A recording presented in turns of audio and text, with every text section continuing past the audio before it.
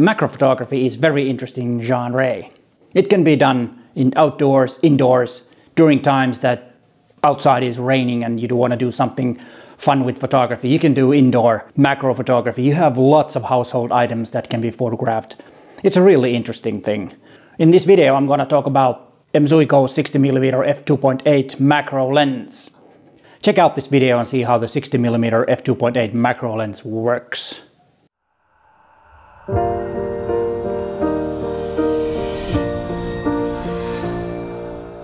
Hi there, I'm Peter Forsgaard, an Olympus visionary and a professional photographer from Helsinki, Finland. And before we start talking about the Olympus M.Zuiko 60mm f2.8 macro lens, please consider subscribing to my channel and hit that bell so you get notified when there is a new video online. And remember, my channel is all about you getting to be a better photographer and of course about Olympus gear. And I usually post 2 videos a week, Tuesdays and on Fridays. But let's talk about this lens.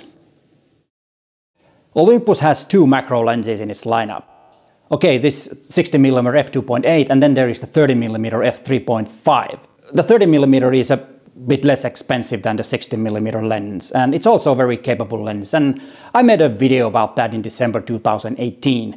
And there will be a clickable end screen so that you can watch that video if you are interested in that lens. But let's get back to this lens. The focal length of this lens is 60mm, which is quite good. I like macro lenses to be a bit longer because then you have the possibility to have the lens a bit further away from the subject so that you can fit some light between the subject and the lens. And the lens does not cast a shadow on the subject itself.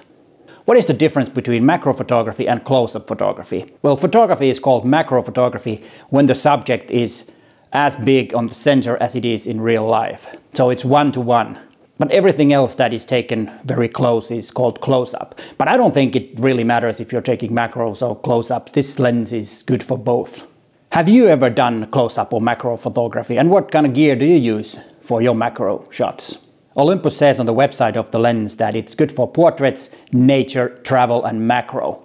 And yes, I can agree with the portrait type. The 60mm focal length is really good for portraits because it's a short telephoto lens and it's fairly fast. 2.8 is fairly fast and it can be used as a portrait lens. I agree on that one. But then nature and travel, not so sure about that because 60mm as a travel lens, it's not the most used focal length in travel in my opinion. But of course any lens can be used for any photography. It just depends on your style. And then there is the use for macro, which of course this lens is primarily meant to be used for. The lens feels a bit cheap. That's because it's made out of plastic and it feels a little plasticky. Well, it's made of plastic, so it feels plasticky, of course. It is very well made because this lens is dust-proof, freeze-proof and splash-proof. So it's full covered for bad weather. And if you have a weather-sealed body with this lens, no matter what the weather is, you're all set to make some macro. And that's a very good. And then the other specs are: length is 82mm, diameter 56mm, weight 185 grams, and filter thread is 46mm. The angle of view of this lens is 20 degrees. And the closest focusing distance is 0.19 meters. The lens does not come with the lens hood, and I think that's a bad thing, very bad, because lens hoods are actually really useful. There are 2 things that lens hoods are really good for. They protect the lens if you accidentally hit something with the lens. It protects the front element, and it also blocks unwanted direct light to your lens. And it's the same thing when the sun is shining straight to your windshield when it's really dirty. You can't see a thing out. And the same thing happens if you have a dirty lens and you have some sun shining straight to the lens. It will be the same effect. And now it's time to look at some images that I took with this lens.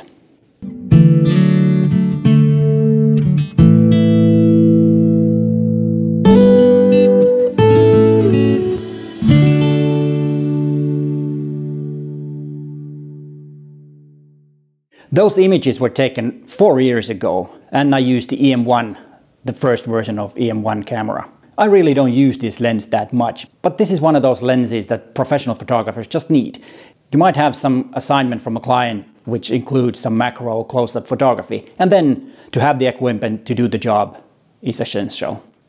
And what about the image quality? Like always, usually lenses are better if you stop down them a bit. So this one is quite good at f4. And usually, if you do macro photography, you might want to have some depth of field, so stopping down is not a bad idea. And remember, in macro photography, you can also use focus bracketing and focus stacking on some Olympus cameras. And this lens is also a very good choice if you have or are planning to get the F2.8 Macro twin light from Olympus, which is made for macro photography. It fits perfectly in front of the 60mm lens with the adapter. And then the lens has a switch on the side where you can choose the focusing range. And this is very good so that the lens doesn't have to go through the whole focusing range. If you know that your subject is between 20 centimeters and 40 centimeters, you can choose this option. And then if you want to have it at the closest focusing distance, then you just use the 1x1. And then of course it has from 40 centimeters all the way to the infinity and 19 centimeters all the way to infinity.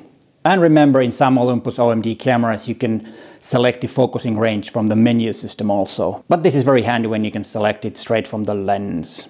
And if you want to have the lens to be focused at 19 centimeters, then it's a very good thing to have a focusing rail, which I actually have one, but just cannot find mine right now. I don't know, maybe I borrowed it somewhere or misplaced it somewhere. But it's a rail where there are two knobs that you can move the camera instead of focusing the lens. And it can do very precise job if you want to focus exactly the closest focusing distance that you can get with the 60mm f2.8 macro lens. And the lens has also a small screen where you can see the focusing distance and the close-up ratio. This lens costs about 500 euros/dollars at the time when this video was made. Full 500 is quite a lot of money, but also you get pretty good lens with that money. And if you feel that it's too much, you can get the 30mm f3.8 for 300 euros. And then there is a very good budget option, especially good if you're just starting to do macro and don't want to invest 500 euros on a macro lens. You can get some extension tubes, which is actually an empty ring that you put between the lens and the body, and it will make the lens that you already have focus closer than it does without the extension tubes. I have the Kenko extension tubes because Olympus doesn't have extension tube in its lineup. And remember, if you use the 30mm f3.5 or the extension tubes with any other lens, your system is not weatherproof, because the extension tubes are not weatherproof. So if you need weatherproof macro lens, then the 60mm f2.8 macro lens is your only choice. But it's not a bad choice. I think it's a very, very capable lens. And here is something for you to watch next. There is a video series about macro gear, and then there is the video about focus bracketing and focus stacking. But hey, thanks for watching, and I will see you in the next video.